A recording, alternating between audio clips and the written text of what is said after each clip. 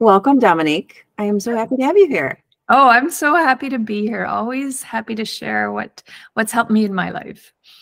So I'm really excited about this topic because I think sometimes when you have a metaphysical summit, the focus is so inward that we forget about the outward expression as well. So we're going to talk about the creativity and the painting and how that relates to intuition, which is super fun. Before we do that, though, just introduce yourself. Tell us who you are and what you do. Great. Well, I'm Dominique Hurley, and today I'm focusing on being an intuitive visionary artist. So I channel and do energy work through my artwork, paintings like the ones at the back.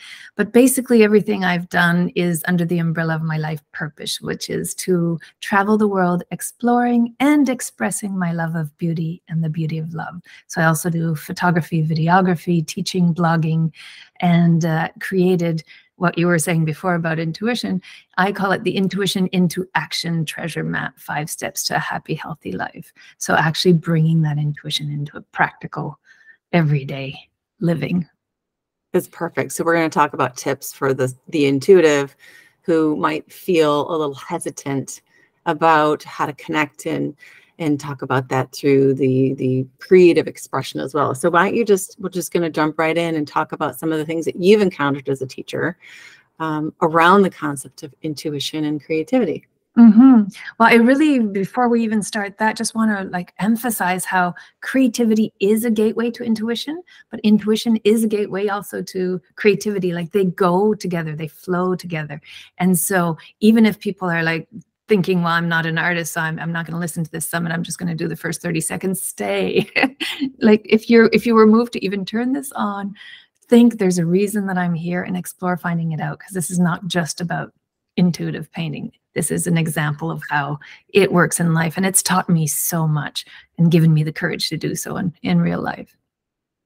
Awesome. Yeah, and I can say myself, although my canvas is not paint, my canvas is the written word. So you can extract from this and take to your creative outlet. And it does not have to be necessarily painting or even writing. It could be gardening or cooking.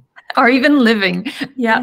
Intuitive living is a favorite topic of mine. So yes, so you want to head into the challenges that I've seen or I've encountered. Well, the first one is, well, I don't know where to start. People are terrified of a blank canvas. And it's the same in life, that perfectionism paralysis, they're like, I don't know where to start, so I'm not going to start at all. And so the way I like to start any project that I'm doing, whether I'm blogging or painting, is through some sort of opening ceremony. And so every time I start a new canvas, I smudge myself, I light a candle, I call in my team of divine helpers, and I will put holy water that I collected either in Lourdes this summer or in Glastonbury, and just put that on the blank canvas, and with my hands rub that into the canvas and focus on my intentions and ask for help in that intentions and ask for my team to work through me, because all my work, I look at some things and I don't know how I did it. It came through me and through the energy work that I was doing at the time. And then it blows my mind.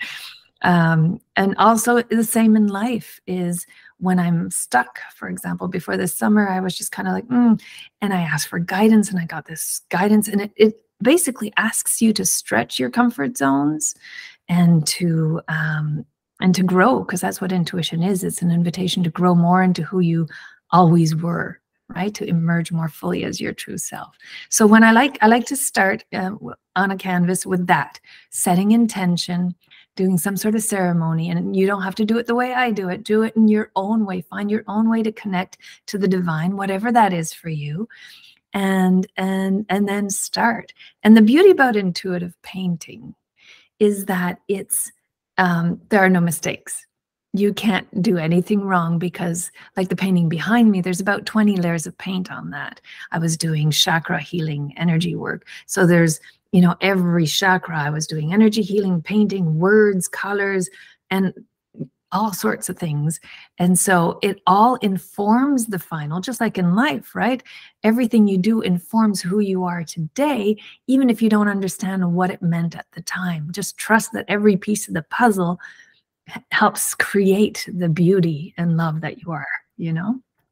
So even the challenges, they're working for you.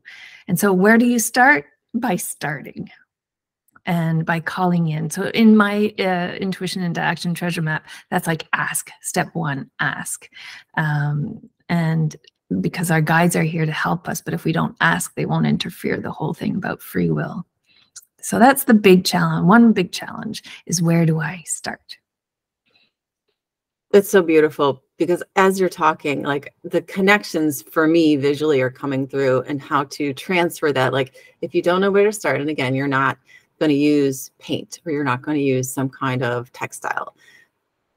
The life, the day that you're living is your canvas. So to and through are two different vantage points as well. Like, if I need to receive information to me, it might feel startling, but if you're receiving it through you, you know, shifting your POV might help with that sort of stark, oh my gosh, I don't know where to start. You know, it has to come to me, and then I have to put it out there, versus you're talking about, you're the vehicle for through. Yes. Correct? Yeah. And intuitive living is the same. I'm someone who doesn't like change. And you wouldn't be able to tell if you looked at my resume, because if I'm guided, nothing will stop me, because I've learned to trust 100%. And I have lived and worked on 3 continents, 5 provinces. And so for someone who's in Canada, I'm in Canada, Newfoundland. And so for someone who doesn't like change, you know, it's a constant stretch of those zones, but it's about taking one inspired action at a time to see where that leads. Because when you don't think, if you do trust, there's all these steps. And I talk a lot more in my free gift, which is that 75-minute tutorial on the 5 steps to a happy, healthy life, the Intuition into Action treasure map. But if you take that step, doors will open with the resources you need, and the next step will reveal itself. And that's actually sort of the second challenge that comes up with my clients, or in classes, or in my own studio practice, is, you know, I don't know what to paint. Like, what do I paint? And there's a technical, and there's a aspect to that. But there's also just the process part of that, is you don't have to know. That's the beauty of intuitive painting, is you just start layer by layer, and the concept might evolve as you're playing, you know? Like, you don't have to know 10 steps ahead of time, which is sometimes hard. That was great training for me, because I have an extremely strong left brain, left side. And so just being able to do one layer for the fun of it, and playing, and different tools. And I play a lot with mark making. So like using different tools that do different patterns and stuff. And so using that kind of thing, you know, I'm just playing. I get into the mood. I get into the here and now. And then I get inspiration, or I do something and then I look at it while I'm dancing on my mini trampoline, and kind of like, what do you want to become? And it's the same. What does my day want to become? What does my week want to become? What does my life want to become? So you know, sometimes it takes contemplation time, stepping back and just looking at it objectively, and also connecting to your team of divine helpers and asking. And sometimes, mostly I paint things that I see with my eyes closed, not what I see with my eyes open. I couldn't look at a scenery and paint what's there. It's just not me. But what I get is I get visions, and then from there I translate them, because there's no way I could paint them the way I see them. And so, but it doesn't even have to be something specific. It might be, you might be working with symbols and stuff, but then in the final layer, all that's just behind energetically, but the visual may not even be something. It might just be color, movement, texture, you know, letting go of perfectionism, letting go of things should be, the shoulda, woulda, coulda. Like, you just focus on what you love and let go of what you don't, and then just sort of see what wants to emerge. Because sometimes you'll look at something and it's like, oh, that reminds me, I'll say, of an elephant. I never painted an elephant, but let's just say an elephant. That's what I just saw. And then, you know, paint an elephant and see if you like it, or see if it's, you know, just going to end up in that background. That might be covered up with something else. So when you cover up, you don't like blank white the whole thing and paint on top. It just adds, like you can tell in the one behind me here, there's a lot of color and depth and texture and detail, but it's every layer adds that depth and it just becomes something eventually. And sometimes that takes longer than others, and sometimes it's done in a few hours and you're happy with it, you know? Would you say that helping your clients ask different questions is part of the process? For example, you know, I don't know what to paint, or I don't know where to start, or, you know, I don't see anything, could translate to, what are you curious about? What do you feel? Trying to get them out of the head and more into the sensorial aspect. That's the absolute key, is getting them out of their head. Intuitive painting, I find, or any studio work, is a perfect mirror, right, for that inner process. So it's about the inner process and the outer result, or the outer process or the outer, but a lot of it is just an observation of your own self-talk. Like when you're asking yourself, I don't know what to paint. Okay, so what are you afraid of? You know, or what wants to come, or yes, just as what you said, what are you curious about? Or just look at your canvas and like, what did you like doing? Focus. The law of polarity for me is a big one in the universal laws. It's like, focus on what you want, don't focus on what you don't want. And then, you know, the scale will start tipping that way. There's a guide to the universal laws that my guides had taught me, and I did a series of mandalas while I was learning from my guides what these laws were. So all that's in the free resources on my website. But the law of polarity is all about aiming for what you want, and eventually you're going in that direction. But if you keep focusing on the fear of I don't know, or I don't like, then you're going to stay there. And so often it's getting back in that childhood, and this is to intuitive living as well, that childlike curiosity and wonder. You know, that curiosity that you're talking about, but also the wonder of like, wow, I really had fun doing these little dots.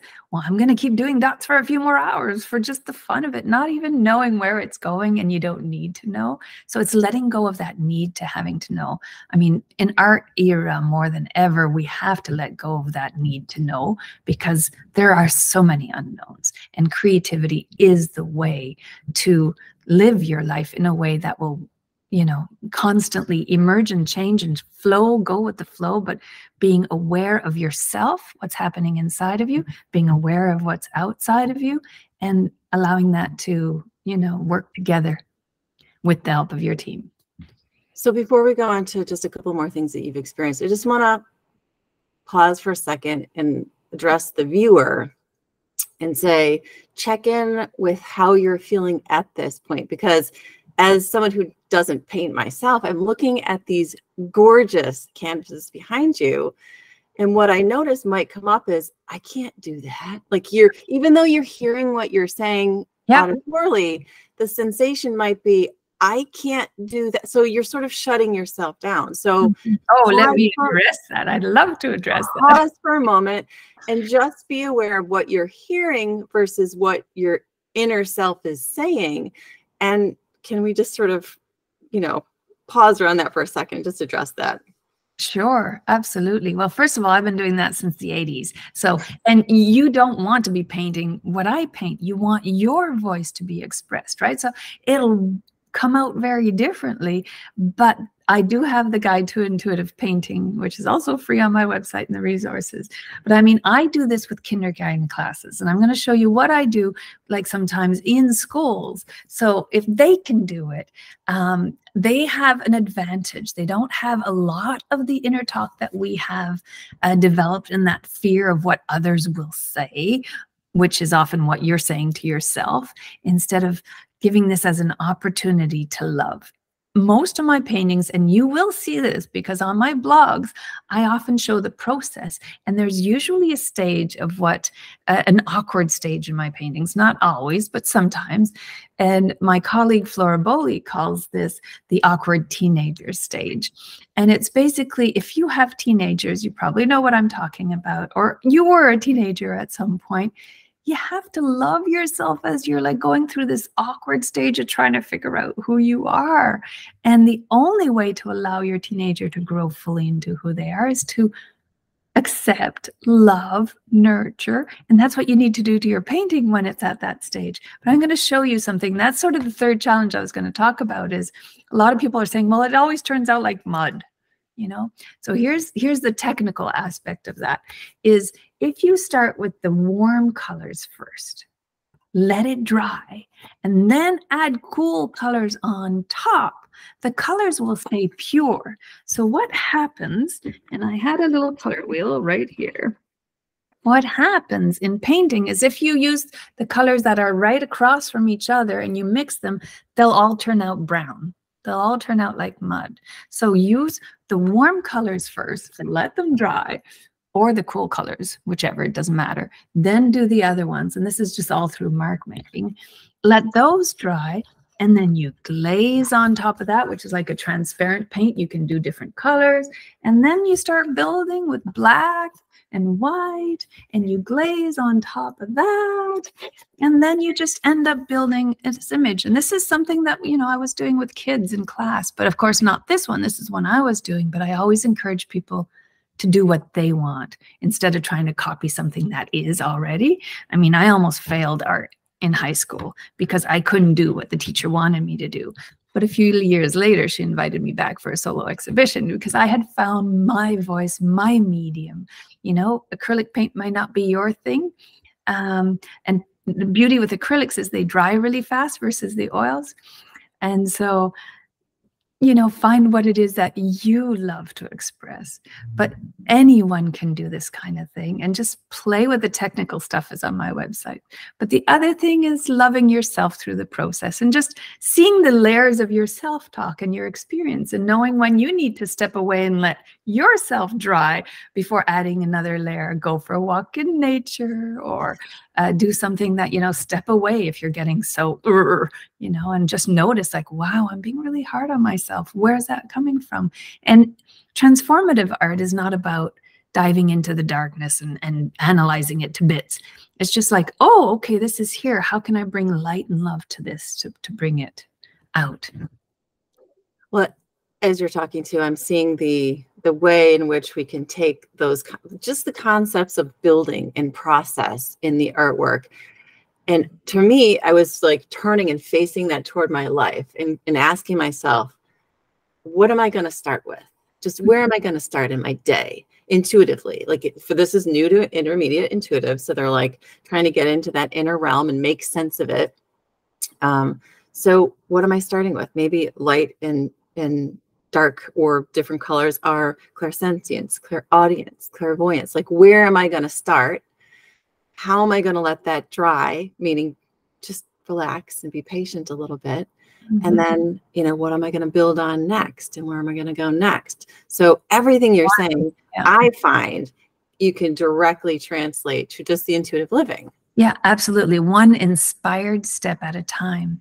The key is, like I've talked about, the asking, and I've talked about, or I haven't, but accessing your intuition as you're painting. Things will come up. You'll access through various channels, symbolism, whatever comes up. Sometimes you need to analyze. It's like, oh, why did I think of an elephant? What's that coming for in my process? You know. So sometimes intuition is often like, bang, buy 8 drums. It's like, oh, okay. And so, you know, I ended up painting 8 drums, and they financed my room and board at an ashram for the summer for 2 months in Italy. So it was like, you know, okay, thank you. So sometimes it's like bang like that, your intuition. But sometimes you get things in your environment or on your day, or something crosses your path and you know it has meaning, but you can't quite figure out what that is. And so step 3 was analyze. Step 4 is act. And this is like, for many years, people have been asking me since the 80s, okay, how do you live this way? How do you do this? And so that's when I used to have 3 steps, and but the action, the intuition into action is so important, because guidance without action is useless, you know? And so once you take that inspired step, and then go on that walk if that's what you're being guided to, and then just be curious. That childlike curiosity and wonder, I can't speak highly enough about it. You know, it's like, okay, why did I get moved to turn right instead of turn left? And it's like, oh, look, there's my friend. You know, you never know. And then every day gets filled with miracles if you explore and express and approach it like a game. It doesn't have to be all serious and dramatic, you know, just explore. And sometimes you'll be guided to do things and you may not know for a year, 2 years, 10 years why you ended up taking that course or why you ended up moving somewhere. And sometimes you'll never know, but you have to trust.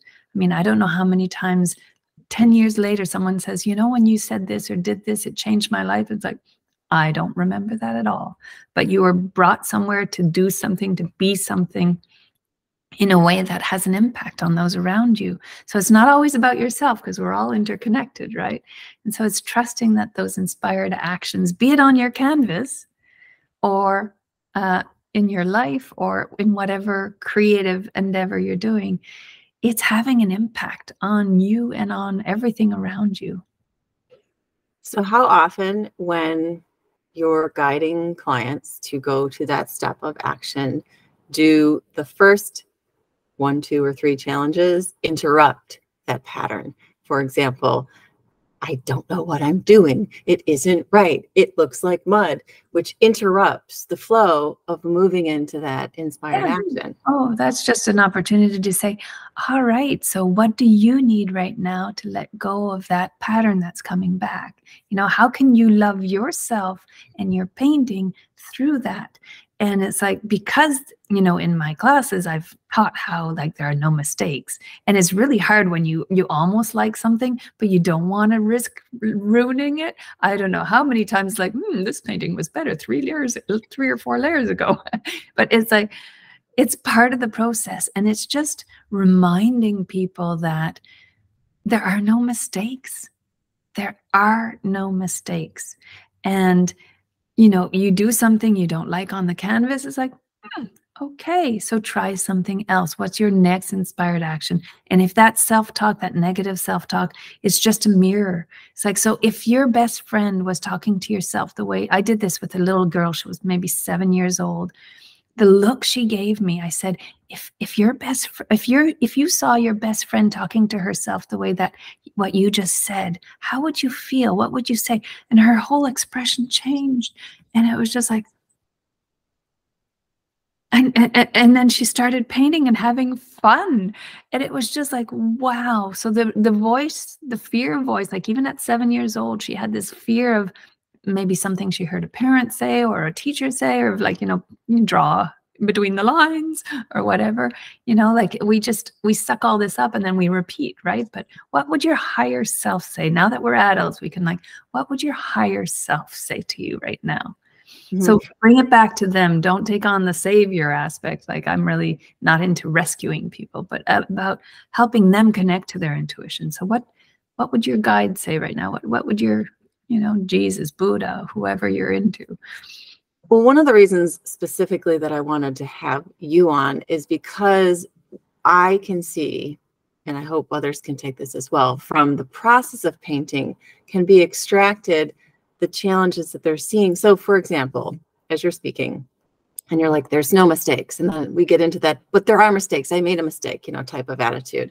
If somebody was going into tarot card readings or Akashic readings, and they're a new person working with a client, and they see something and then they say something and the client gets upset and they say, oh, there's a mistake. However, I think if you go through the process that you're guiding clients through on canvas first, it feels like or whatever medium you want, it feels like a safer place to explore psychically the experience of making a mistake. So while you're doing that, if you can think about, you know, these new intuitives can think about how they're going to share their gifts. Or if they're sharing them now and they come across a situation that they perceive as a mistake. I didn't read the cards right. My client walked away. Nobody's signing up for my services. It appears to be a mistake. But if you explore it more gently in art, it feels like you might be a little stronger in not perceiving it as a mistake through the experiential learning of when you're taking that action. Yeah. Does that make sense? Absolutely. I mean, yes, intuitive painting for me gave me courage. You know, this picking up and moving around the world to do a whole bunch of different things that I'm being guided to. If I didn't have what was happening in the studio, I don't know if I would have had the courage to do that kind of thing. So it's opened me. It's made me more curious. As I said, I grew up, well, I grew up in a military family where mother, father, brother, like it's military family, and I have a very strong left brain. That was very well developed and nurtured. Our right intuitive sides are not nurtured in our society. It's starting to be a bit more, but certainly not when I was young. And so reclaiming that meant the studio was my practice area. And in terms of, it's about listening also. When something like that would happen with a client, for example, if you're talking about tarot readings or whatever, just listening, how much of that is their fear? And how much of that was your ego talking versus listening? Like, which self are you listening to? The little self, the ego, as you're giving your card reading? Or are you inviting the higher self and divine spirit to talk through you? Like just reconnecting and then checking in. You know, it's very easy to be afraid all of a sudden if you're doing something and it's like, no, this feels right and it's coming from the right place. Take a moment, you know, or ask your client to take a moment to reflect on how it could, knowing that others are going to react, but it doesn't mean that it's true on their side either, right? That might just be what they need to step away and think about it more. But you can't, not everyone will resonate with what you're saying. Not everyone resonates with my artwork. And then some will spend 3 hours sitting on a chair in front of a painting, crying and processing at an exhibition.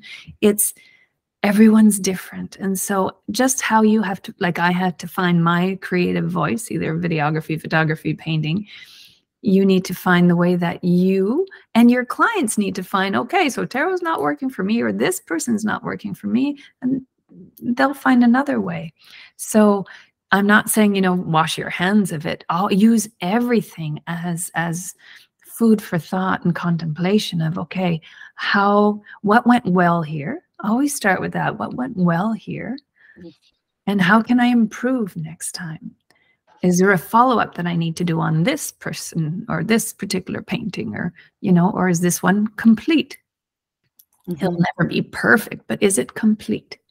And then move on to the next. So I don't know if that answers your question. Yeah, it does. And the other question I have is, how often when you're working with your clients do you find that they start out with one relationship? And I'm a recovering perfectionist. So I'll give you an example. That term too. When I first started writing, because writing is my canvas. So when I first started writing, I found that the impulse to write to please, do I get the words right? Do I sound like the right message, was super strong. And the more I wrote and the more confidence I grew, the less I cared about if I was doing the right words. So when you're working with your clients, do you find that there's a journey through the relationship that maybe they're not even articulating at the beginning? Like, am I painting blue because my husband likes blue, or my partner likes blue, and if I do blue, then they're going to like this. And then finally getting to, well, I don't really like blue. I want to start with yellow. Yeah. Wow, 1,000 answers to that question are coming through. Let's start with one. Definitely, everyone's experience is going to be completely different, right? So it's always being aware in the moment of what's arising in a room for someone and giving them space to work with that inner process. Some people like to share, some people don't. And when it comes to intuition, like I also do intuitive readings, but it's like channeling a Disney Pixar movie, and I record it's a 1-hour story that comes with visuals. And I have a client, for example, who's done 3 or 4. And in the beginning, you know, she said it took about 6 months to go through the story and implement it in her life, because she has to do the interpretation. I never tell a client, this means this, because they are the best to interpret what symbolism mean. And my work is always to help people develop their own intuition. So I'm not one to do the kind of psychic reading where it's very specific. And so but then after her 3rd or 4th, she was saying, you know, within a few weeks, I'd figured out the whole story. Her intuition had become stronger. So the more that they're actually working, I often do workshops, but not over a long period of time, but they might come back, you know, for another workshop years later or something like that. And that relationship with the canvas or with themselves through the canvas just gets more Developed. I don't know how to express it, but gets more in tune. You know, there's more opportunity. I mean, just look at myself in the studio in the last, I've been doing this, as I said, since the 80s. And it's just a very different, there's so much more trust, you know, so much more trust. And I've learned to trust that sometimes a painting doesn't resonate with me at all. And it's often the first one to sell because it wasn't for me. I wasn't doing it for my chakras. I was doing it for whatever they needed. And I was being, you know, guided somehow for that person who happened to show up that weekend at the fair, who, you know, I didn't even sign that painting. This was years back. I hadn't even signed it because I wasn't even sure I was going to show it, but she spotted it in the box before I even unpacked my table. And it was just, I need that. I was like, okay. So it's to trust that, you know, of course you're going to get better. My paintings are so much better than they were 10 years ago. And you take trainings, and I still take courses. I spent the summer in a transformative art program, certification program, simply for the joy of it. And that's going to affect everything I do. So, yeah. One other point before we sort of wrap up with any other points you want to add to that is that, like, as you're talking again, I just think this is it's such a deep, rich, important conversation about canvas and paint and creativity. It's just, there's so much in what we just said that someone could extract. But like if you're a new intuitive reader, let's say you're doing psychic readings, and just like you said, you did a painting that you're like, I don't really resonate with that painting. If you get an idea that you don't resonate with necessarily, it's because it isn't for you. It's for the client. It's for the person who's going to read your blog post. It's for the, you know what I mean? It's like, because I think sometimes as new psychics or new readers, we think everything has to be explainable to us. Like if I get an idea, it has to make sense to me. It's most likely not going to make sense to you because it's not for you. Yeah. Well, I write, I did a whole series of 26 and again, on my free resources, I called them Love Oracles, and it was 3 paintings, and it was a whole text, sort of like you know, an oracle card with a text.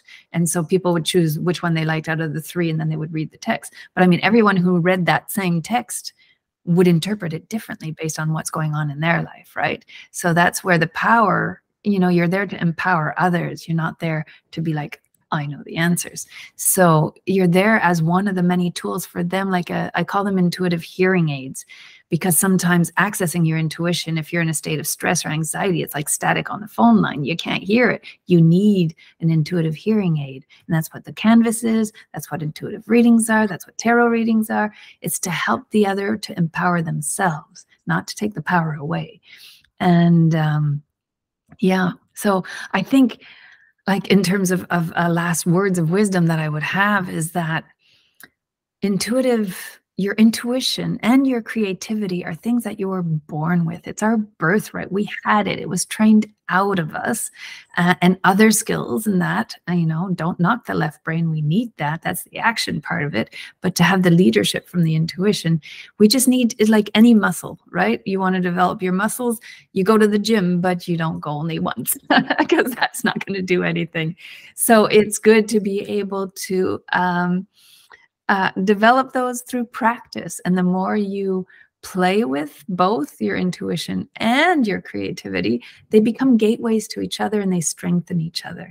And the Intuition into Action Treasure Map, which is your free gift, if you register for that, it's a 75-minute tutorial. I go more into the clairs. I go more into a few exercises for you to be able to see which is your channel that's most open, because it doesn't matter if you're painting or writing or doing other things, and it's the same. It doesn't matter which channel is yours as long as you're getting the messages, right? And so it's not about comparing your painting to anybody else's, or your channel, or the way that you get your messages or express them to anybody else's, right? So it's about finding your gifts and how to share them. And whether that's in the studio or in your life, I wish you the very best with them. One more point that I want to kind of just sort of bring back in here before we kind of push the stop button. You said you worked with young kids. Super, in my opinion, important, because I work with preschoolers as well. I started out in standardized education. I work now in an environment that has more of a free flow. And directly to the listeners, if you went to public school or a public institution, you were trained in a standard. And that standard, I believe, interrupts the natural free flow that Dominique is trying to recover and rekindle for you guys. It absolutely is one of the biggest roadblocks to just connecting immediately. So just know that that is an interrupt as you're going about this process, but it isn't something you can't get around. You can obviously get around it. Yeah, you build your muscles. You build your intuitive muscles by practicing, by playing with them, by going through the steps. So I encourage everyone to get a hold of you in the Facebook group. Again, this is a working, working in the clay summit. So viewers, connect with Dominique if you feel inspired to. Go to your, get your free gift. Connect with you as a practitioner. Hashtag some word, or tag you in the Facebook group. And go to my website for all those free resources. It's like I've been just putting everything there for years, and find your way. And actually, it's funny because someone was saying, can you give us like this worksheet of like how to, like, there's so much on your website, where do I go? It's like, follow your intuition. That's what you're trying to develop. See what attracts you and go there, and trust that you're there for a reason. So on my website or any way that I can help you, reach out. Because I think some of the first steps feel easy because they're finding you here if they haven't already known about you. But if they find you here, sometimes we go to the first place that we connect with somebody. So go to the Facebook group, ask you a question, just say, I think everything looks like mud. And then you can answer, you can connect, you can guide that person. But what I really want this to go beyond is just this two-dimensional thing that passed through their life. Yes. One week, and then they go back to the struggles. Like, you don't have to go back to the struggle, just connect. And we need constant refreshers, constant. Yes. So myself too. Absolutely. So thank you. This has been divine. This has been essential, in my opinion, as a creative myself. And for the newbies, y'all just keep one step at a time. It's going to be okay. Inspired step, not a forced step, but an inspired step. Have fun with it. And I thank you very, very much. Okay. We'll see you next time. Bye, Allison.